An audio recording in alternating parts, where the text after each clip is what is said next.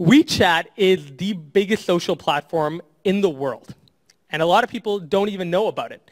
When I was in China about 3 weeks ago, I don't think there was a single person in that country that did not have WeChat. There's about 1.3 billion people in China. The Chinese diaspora, the Indian diaspora for that matter, too, Indians also started to use a WeChat as well in India, is massive everywhere in the world.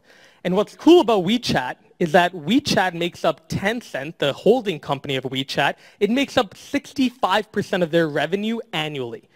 But 12 years ago, WeChat wasn't an idea that was proposed by top-line executives. WeChat was proposed by a first-year associate that graduated from the Hong Kong Science and Institute of Technology.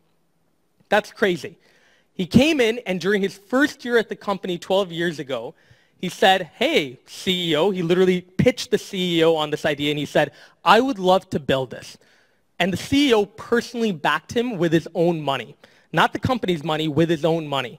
And to date, 12 years after, that product WeChat, where you can buy a hotel ticket, you can get a movie ticket, you can go through and message people, you can transfer money, everything is currently making up a majority of Tencent's revenue. Does anyone else know what Tencent does? Yep. Video games, did you say? Exactly.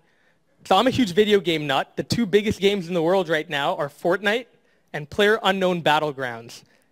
Does anyone know what those games are? Perfect. I mean, kids also are playing it, right? So we see it everywhere.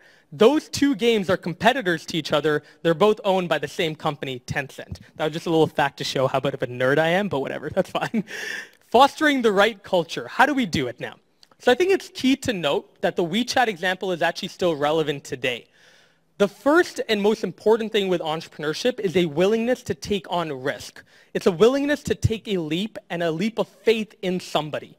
Ideally, in the WeChat example, it was taking a leap of faith in a first-year associate that was not a proven commodity.